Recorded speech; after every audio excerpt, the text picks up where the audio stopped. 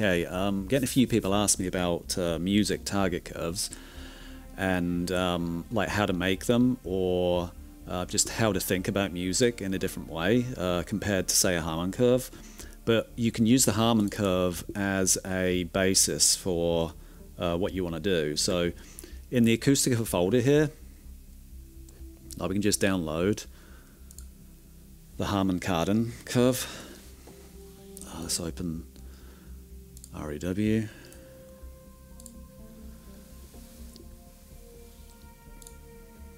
Okay. Let's get this in. Okay. So just pull the Harmon curve into REW. Really simple. Now this is REW really just thinks this is like a response. So you can just click EQ. Can you see that?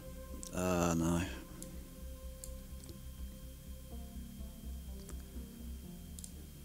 Click EQ, and we can actually EQ the response of the target curve itself. So anything you don't like about, say, a Harmon target curve, you can change. So if you come here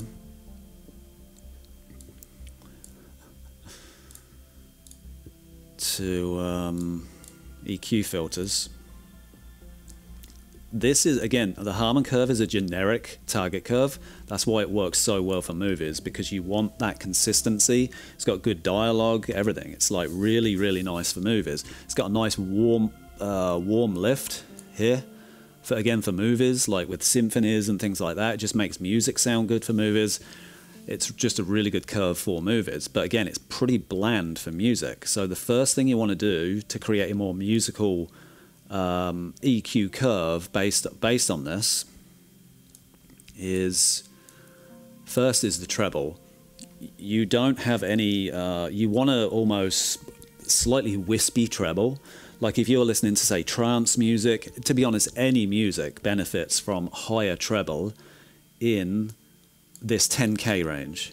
So you click on the EQ filters and you click PQ. So 10K is where we want to start EQing from. We'll go with 2 as the Q, and we'll raise it by 2.5 maybe. So that's what it did. Now that potentially could be a little, maybe could be wider, but that to me looks pretty good. So we can take the actual curve off. And now you can see what it's done to the curve itself. It's just lifted the treble in the 10K area, and that gives you a lot of airiness.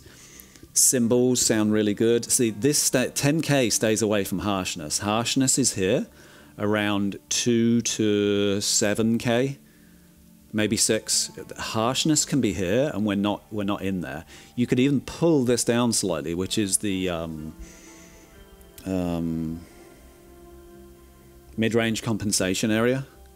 You could do some things there, just pull that down slightly. This is snare drum area, but because you've got the raise on treble here, this will take care of a lot of snare problems, because some of the snappiness comes into around 10K as well.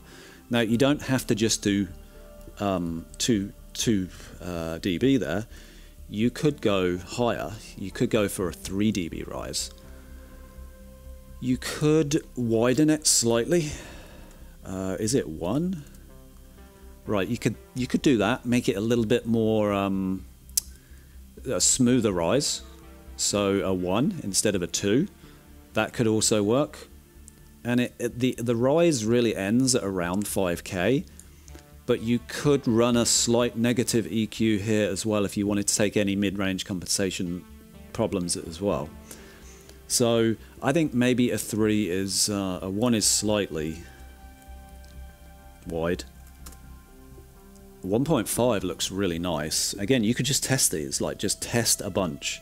Have a bunch on hand and just load them in to Acoustica and see which one you like. It's really quick. You could upload the file in 3 minutes. Just keep changing the target curve settings. That's all you have to do. So treble-wise, that's how you would do it. Mid-range compensation area, again, just like keep an eye on it.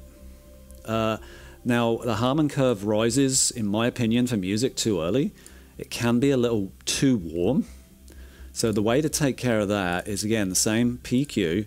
Now, the problem area here looks around 200 Hertz. So, again, it's rising too early for music. For movies, it's perfect. Not for music, though. You want a tighter bass rather than that warm. That too much warmth in the bass just doesn't sound good. So you set this to 200 Hertz.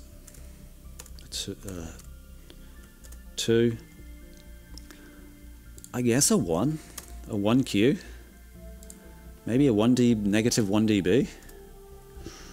Ooh, yeah, so compared to the target, the original is the high one, and the low one is the EQ'd version of this. That looks pretty good to me. I don't know if you need to go much more than that. It's kept it flat all the way to around 200K, then it lifts. And it's got a slightly different arc as well in the bass area. I quite like that. And that's simple. Now mid-range compensation, probably 3K if we just wanted to do that as well. So 3000. 1. Half a dB. Negative 0.5. Yeah, that might even be too much. That might be too much. So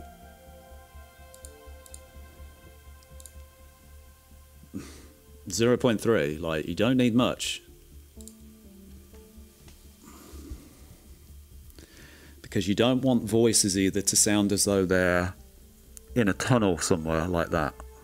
So this wouldn't need much for a mid-range compensation, just to offset any rise that you're getting from the treble, maybe. So you could go with a 0.1 or 2. It's not much. What would nothing be? It wouldn't be much. Again, this is just testing. See what sounds the best. That's it. That's all you do. Then filter tasks. Generate measurement from predicted. So click that. Harmon EQ. So this is now the Harmon EQ version of this. Slightly tapered bass instead of rising too early, and we have this treble lift with a minor check there on mid-range compensation. May not be needed, but could be worth trying. You get a pretty light, feathery treble with this. That's it. Then what you do is you come to File, Export Measurement as Text, and I don't put any smoothing on it or anything. I mean, it's smooth anyway. Don't include the headers.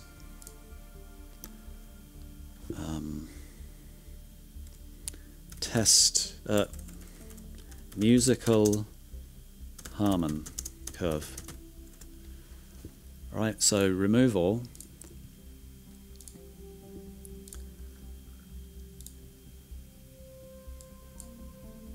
Musical Harmon curve, just drag it into here now.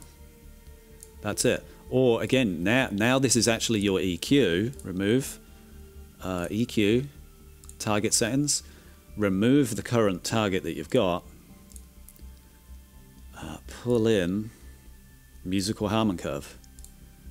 Now just run Acoustica again with this new musical curve, see what it sounds like. Oh, there's too much treble. Okay, back it down 0.5. That's all you need to do. So it's really simple to create your own target curves. And I like using the Harmon curve as a baseline because it's very generic and you can edit it. It's so easy to edit like this. Nothing's been done to it. It doesn't already have mid-range compensation, so you can play with that. You might not need it. I would do the treble and maybe adjust the bass first, or you could just do the treble. You might even like the Harmon curve bass. It's okay. Some music doesn't sound good with it, but a lot of music actually does. Depends on how the music is tuned. But the one thing about the Harmon Curve is missing for music is that feathery treble. It just doesn't have it. But that's why movies sound so good. You don't want harsh or over-the-top treble in movies. It just doesn't sound good. But great for music. So give it a try. And this is all linked on OCA's Google Drives. And REW is free, so just pull it into REW, EQ it yourself, and use that target curve. Just play around with them. There's a bunch of target curves in there already. To be honest, I don't like most of them.